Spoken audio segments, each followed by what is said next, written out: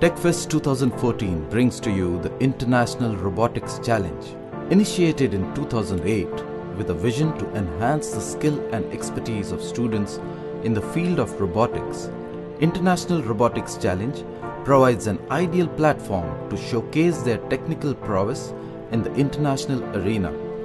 The qualifiers for this competition will be held at Bangladesh, Egypt, Ethiopia, France, India, Nepal, Pakistan, Russia, Sri Lanka, Sweden and Thailand. The top 2 winners of each zonal will get entry into the International Robotics Challenge Grand Finale to be held during Techfest 2014 at IIT Bombay. A deal with Davy Jones to be captain in exchange for 100 years of service on board the Flying Dutchman. Ah, it's the locker for you. Jones will find you and drag the ship back to the depths, and you along with it. Jack, the time is up.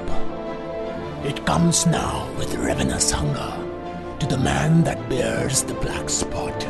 Unless I can find the locker and destroy Davy Jones' heart. Hidden in the labyrinth of caves on a Caribbean island is the locker. Jack has to find it and destroy its contents.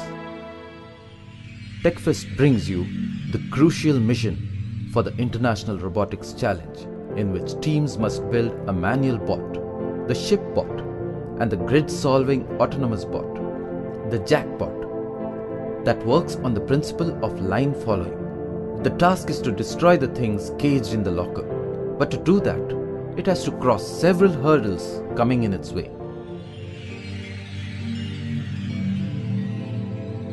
There are 3 blocks in the whole journey: the key block, the nexus block and the calypso block.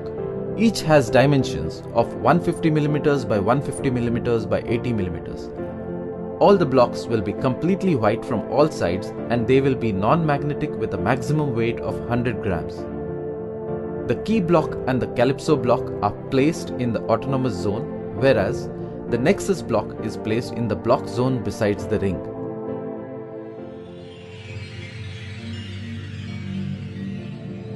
The arena is divided into 2 parts equally for the 2 groups of pirates. Each part consists of an autonomous zone where only the autonomous bot can move, and the manual zone in which only the manual bot can maneuver.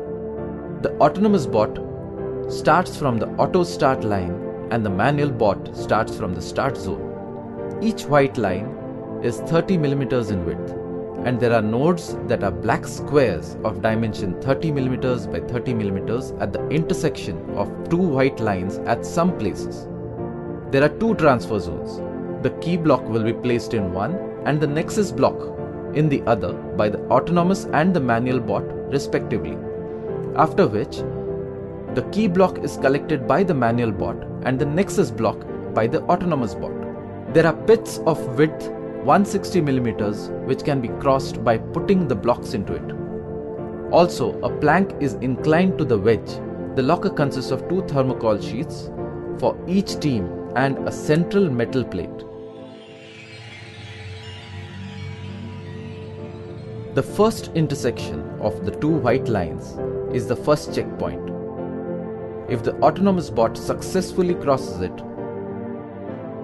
then it discovers the key block and places it in the transfer zone 1. In the meantime, the manual bot has to throw a ball into a vertical ring at 1 meter distance. Then it enters into the restricted zone and carries the nexus block to transfer zone 2. The manual bot and the autonomous bot collect the key and nexus blocks respectively and deposit them in their respective pits. The manual bot can now cross the pit. The autonomous bot will go forward to climb the wedge but cannot move on until the manual bot slides down the plank. The autonomous bot will now collect the calypso block and place it in the deposit zone. The autonomous bot will hit the thermocol sheet and expose the metal plate, in which the manual bot will throw a ball to end the challenge. and establish themselves as the uncomparable and the most intelligent pirates.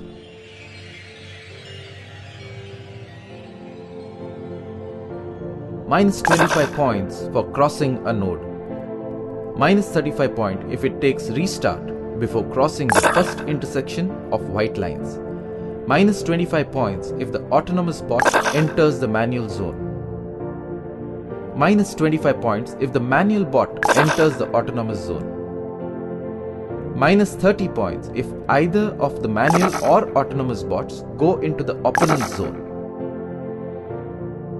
Minus 30 points if the manual bot is not able to hit the ball into the vertical ring but still enters into the restricted zone to continue the journey.